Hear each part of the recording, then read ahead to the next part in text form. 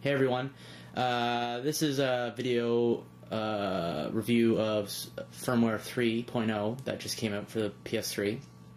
I had uploaded a video a while ago that sort of showed the process of downloading it and updating and all that kind of stuff.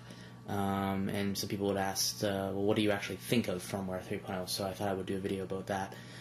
So as you can see, I've sort of gone for really kind of nighttime lighting for this one because I thought it would be more interesting to see the new sort of look of Firmware 3.0 in a sort of darker setting. It looks a lot, nicer when there's low light and everything. So as you can see, sparkles.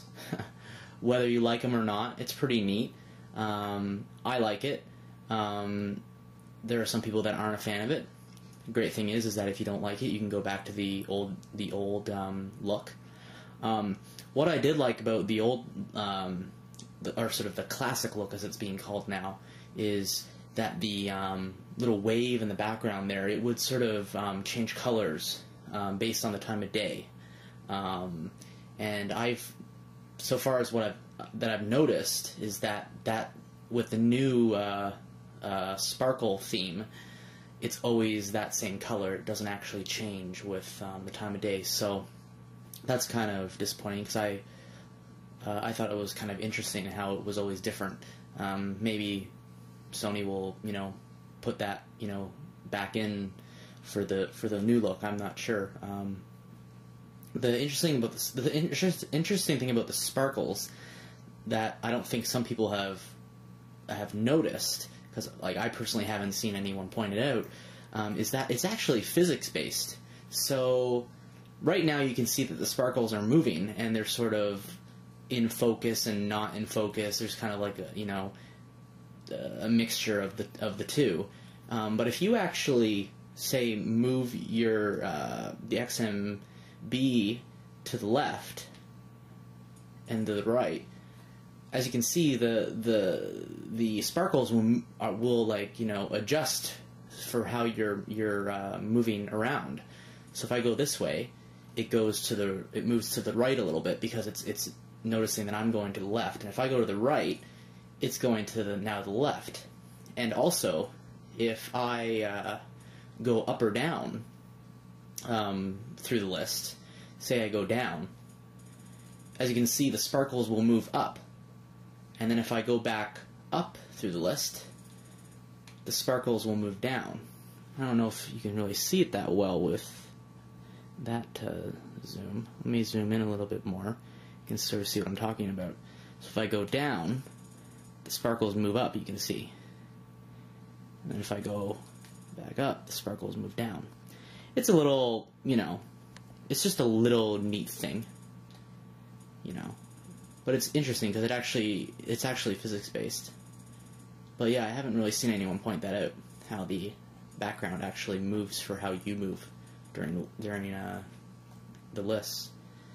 What else is sort of new about it? As you can see now, the PlayStation Store has this right side that comes out, which is interesting. Now you can actually pick with what you want to go through, whatever options they give you.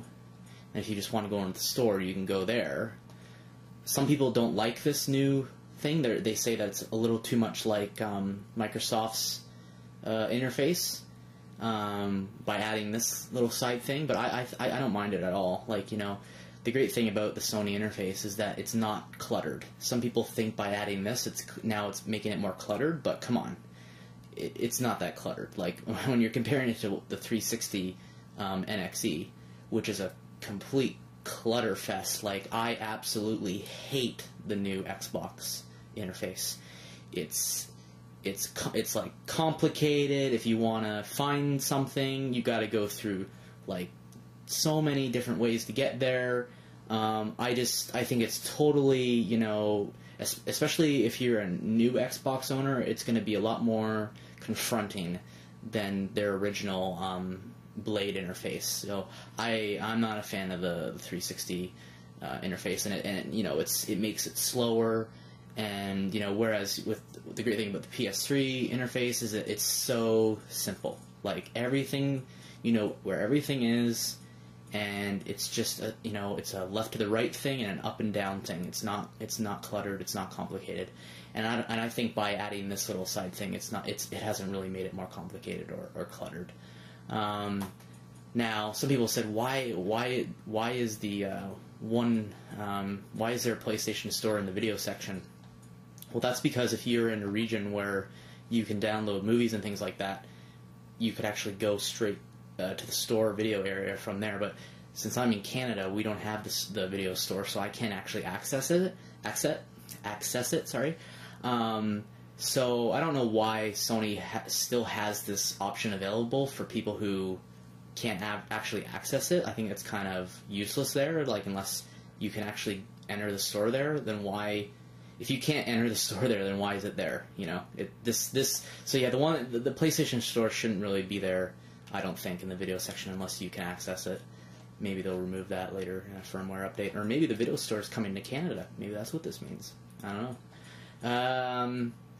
What else? As you can see, the sort of top right now has a new little design for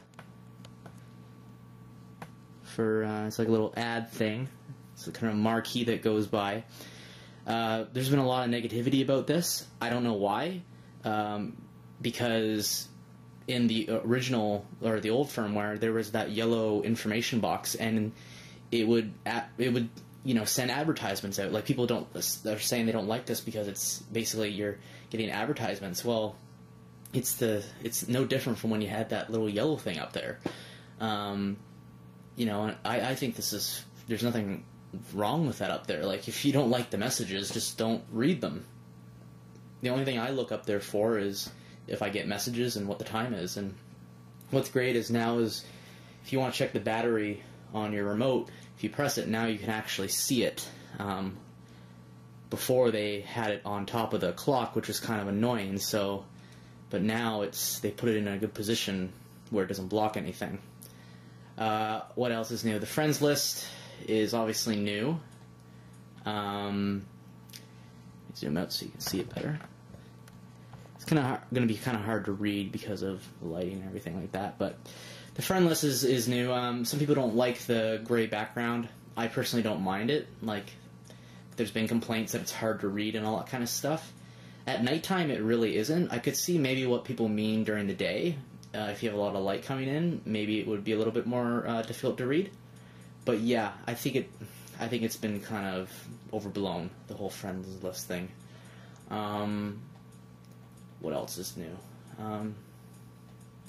Obviously, with 3.0, it removes the PlayStation 3 original logo for when you start a game for original PS3 owners, so that's good for them. For Slim owners, that was already taken out, so that's good. It gets you into the game quicker, and it also makes the rebranding of PlayStation 3 for all consoles be the same because they've changed the logo and all that kind of stuff. So 3.0 introduces that.